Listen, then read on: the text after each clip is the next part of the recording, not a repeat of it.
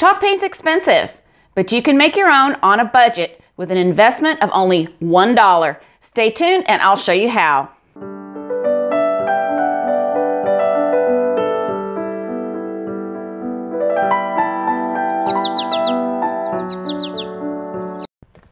Hello friends, welcome back and welcome to my attic. My name is Elise, and on my channel I share with you tips and tricks for budget crafting, trash to treasure videos, thrift store hauls, and more. So if that sounds like something that you would enjoy, please consider subscribing to my channel and hit the like button below on this video. Today I wanted to share with you something that is of interest to most all crafters these days because it's very popular, and that is chalk paint. If you've used chalk paint for small or large projects, you know that it gets very expensive. And ordering it, it can take a while to get here. You're limited in the number of colors that it comes in. So it's a great product, but it has its limitations. All right. So for that reason, a lot of people like to make their own at home. And I have been doing that now for several years with mixed results. I have found what I believe to be the best product to use for making my own chalk paint. And I want to share that with you today.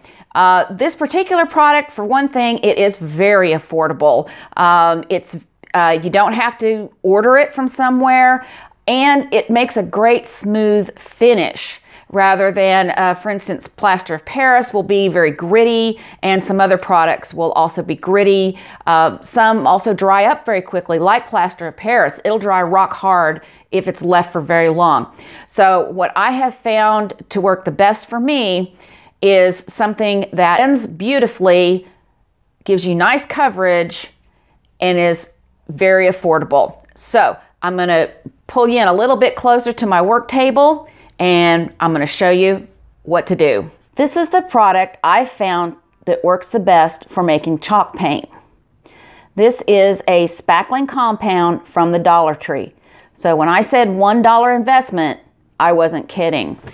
And I actually prefer to buy it in these smaller tubs because if this doesn't seal properly or it gets left open, you've only dried up a little bit of it. I had one tub, it was a large tub that I bought from Home Depot. It didn't seal properly. When I went to use it a couple months later, it was rock hard. I had to throw the whole thing away. So I prefer to buy it like this. I'll buy 2 or 3 at a time, use one, keep the other 2, just open them up as I need them. Okay, the next thing that you're gonna need to do this is just some either latex or acrylic paint. For this one, I'm going to go ahead and use this Valspar latex sample. These are terrific for making your own chalk paint. You can usually get this 8 ounces for about $4, so it's a very affordable alternative to buying pre-made chalk paint. The one thing I personally really like about making my own chalk paint is that I can make small amounts in colors that I might not use a lot. So that saves me a lot of expense of buying paint in larger quantities that I may only use on very small projects. So this is a great way to make, just a little sample size. You can mix this up in any size. Now, what I'm gonna do, normally when I mix this, I don't measure it out. I just mix it until it's a consistency that's going to work for me. But for this video, I'm going to give you specific instructions. We're going to mix this at a 1 part spackling compound to 4 part paint ratio. Okay, so let's do this. All right, and then we're going to get into our paint. And we've got 1, 2,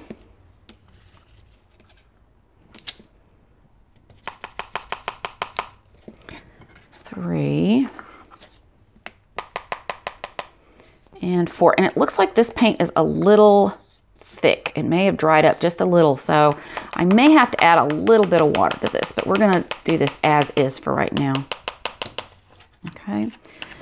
And then, okay, And I didn't bring any, I don't have any paper towels out here. Okay, well, we'll do the best we can here. All right, so then you're just going to mix it from there. And if I'm mixing a really large amount, I'll mix in maybe half and half to start and get this nice and smooth, and then I'll blend in the rest of the paint so that you have a nice smooth product. Okay, you can see there's some lumps in there. Let me see if I can show you.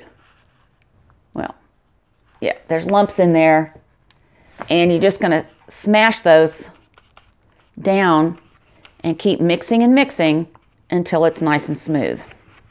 But you can see how quickly that mixes. If you've ever tried to mix dry ingredients like baking soda or plaster of Paris, it does not mix this smoothly.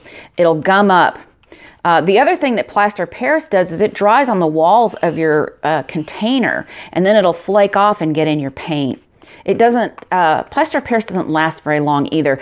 If you want to save this, you don't use it right away, plaster of Paris will dry up in your container and it'll just turn rock hard. You won't be able to use it again.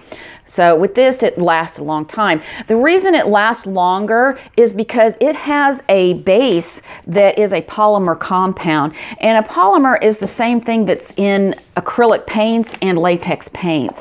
And rather than just mixing it with water, it's a, it's like a polymer medium, I guess. So it mixes nice and smoothly because of that. And it also lasts longer, doesn't dry as quickly. Okay, so once you've got that mixed nice and smooth, you're ready to start. That's it, that's all you have to do. So let's try out this little practice piece and see what the coverage is like. Let's see, is it showing up nicely? Okay. Here we go. Look at that. That's beautiful coverage, isn't it? That is just as nice as any professional chalk paint. Nothing showing. That's a single coat. See how nice that is? Beautiful. Okay, that's it. Now, one thing that you can do with this is you can mix this up at different increments. If you're going to put this into a sprayer, you might want to add a little water to it or add less of the compound. If you want a thicker, goopier kind of paint, maybe you want it to have a texture to it, then just add in more of the compound. It's not going to change your color or impact the way it dries or the way it behaves on your project. It's just going to make it thicker and it's going to give you some texture. So I hope you found that helpful. If you did, I hope that you'll consider a like of this video and subscribing to my channel. And I will also be posting some new videos soon that uses this chalk paint. I'll be posting one for a terrarium snow globe and one to make Christmas Santa Clauses out of salt, not Santa Clauses, snowmen out of salt shakers. So I hope you'll find those videos and watch those as well. Thanks very much, and I will see you later in my attic.